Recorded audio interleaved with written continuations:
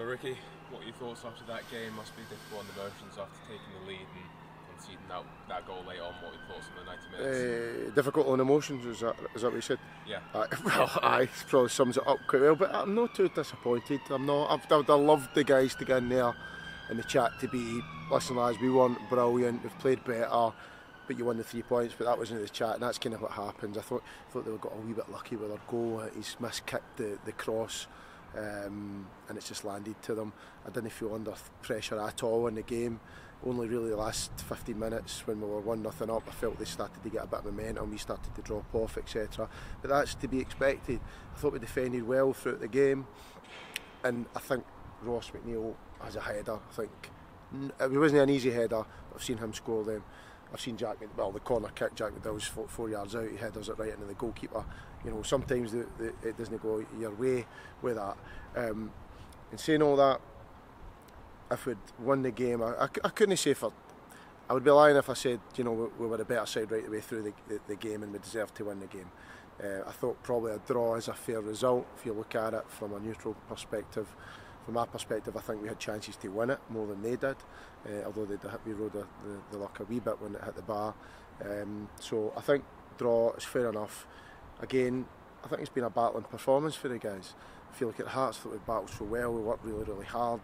You know, we played a kind of stubborn shape, and the boys have been working hard at it. We don't look like we're conceding a lot of goals, which is a positive.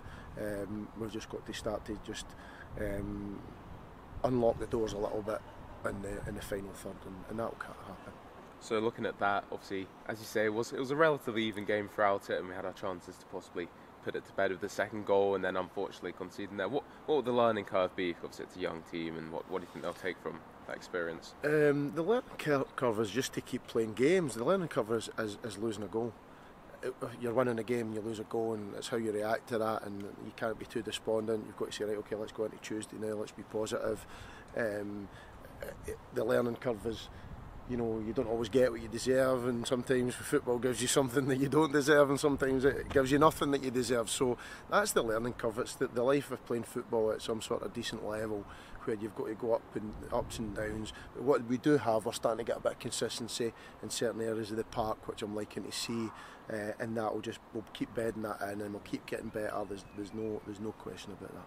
And it was another performance where we did dig in, and we thought, you know, there was close areas in the games where, you know, those key moments can change it. What were the qualities you did like from the team that you saw exactly, today? You just said it, Callum. You've dug in. You've got to dig in. You don't win anything you don't dig in, and I felt at the start of the season we weren't doing that. We dug in against Berwick, no doubt about it, and in the next 2 games we didn't. I thought we were passive. We've not been passive recently. Certainly not for the last 3 games, something like that. Civil service, etc. St Cuthbert's, obviously, we won pretty comfortably. At Civil, I thought we dug in. I thought we were good. Played really, really well that day.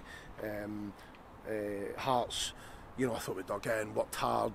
You know, we're tenacious in our defensive moments, and today as well. And that gives you the foundation to get the performance, and then the performance hopefully gets you the 3 points. It wasn't today, but we need to move into Tuesday in a positive mindset. And then obviously everyone in the squad's wanting to play. We're getting players back from injury, and the bench is looking really strong. And today you turned to the bench, and I thought Josh came on and he was winning fouls, did his job well, and Ross got the goal. How crucial was having the whole squad available?